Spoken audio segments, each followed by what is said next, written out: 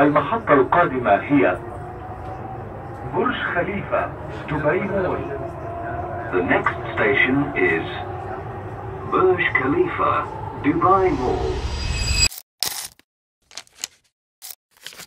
Hey guys, hello and welcome to Social Kandura. My name is Gaurav, and in today's episodes of the UAE Explained, we look into the Dubai Metro. The Dubai Metro is a shining example of what public transportation can look like in the city of the future. Opened in 2009, this provides for a world-class system, and this video we're going to talk more about it and what it does and how it operates. To understand what the Dubai Metro does, let's go back in time. You see, in the late 1990s and 2000, Dubai became the hub for a lot of center of tourism, for trade, and for a lot of businesses as well. And there was an immediate need for a better public transportation system that would be more efficient, faster, and more reliable. Hence, in 2009, the Dubai Metro was first inaugurated. The Dubai Road Transport Authority, also called as the RTA, then embarked on the journey on creating the Dubai Metro. Planning for the Dubai Metro started under the directive of the Dubai's ruler, His Highness Sheikh Mohammed bin Rashid Al Maktoum. With his ambitious plan of attracting over 15 million people traveling by the Dubai Metro in the coming years, this foundation was laid. The ruler then expected to have up almost 15 million tourists by 2010. Hence, the meticulous process of laying the Dubai Metro between the city's lanes and highways was then undertaken. A host of architects, technological marvels, and a lot of consultants were brought in to build the Dubai Metro.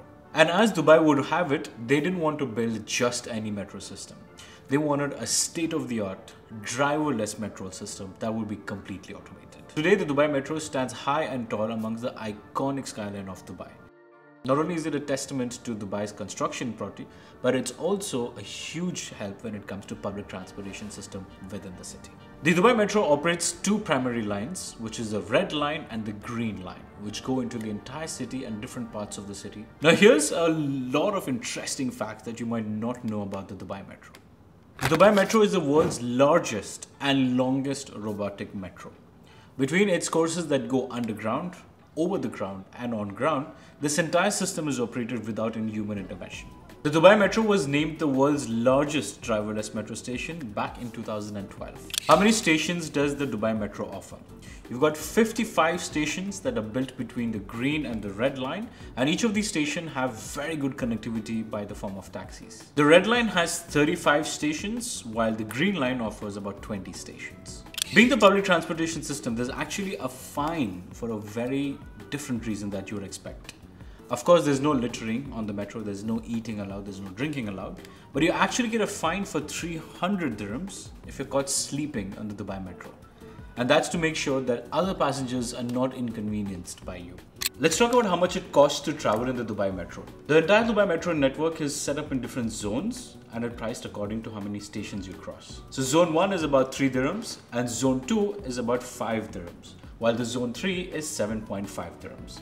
Now all of these zoning structures and the name of the stations are very prominently displayed across all metro stations and inside the metro station as well for you to understand better how the zoning nomenclature works. It's important to note that these prices and tariffs are as of the day of shoot, which is in April 2024, and all of these prices make sense when you have something called as the Dubai Nol card.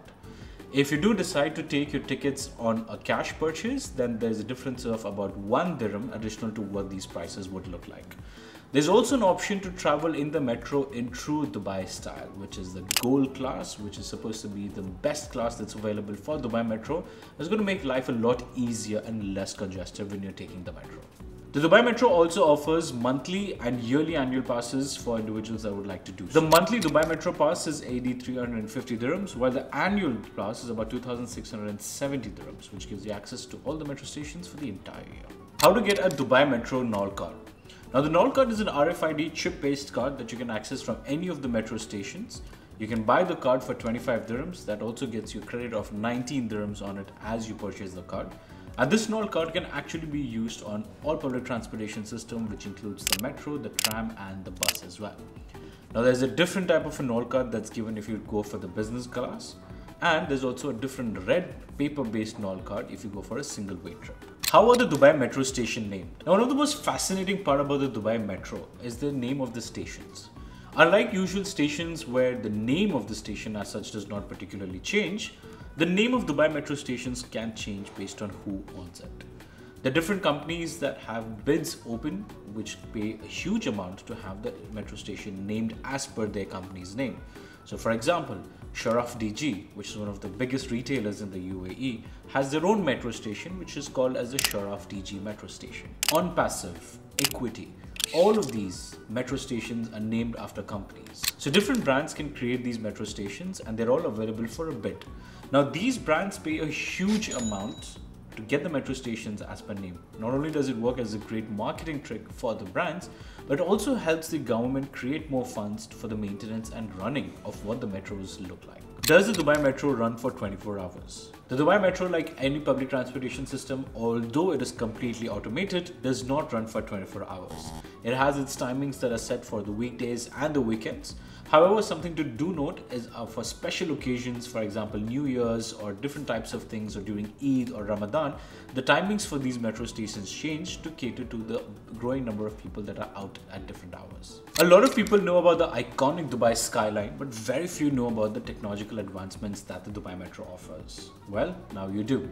For more such tips, you can also visit us on our website www.socialkadura.com for a detailed article of what exactly this entails. Let us know in the comments anything that we missed about the Dubai Metro, and we'll be more than happy to include those in the next videos. For more such content, follow Social Kandura. See you on the next one.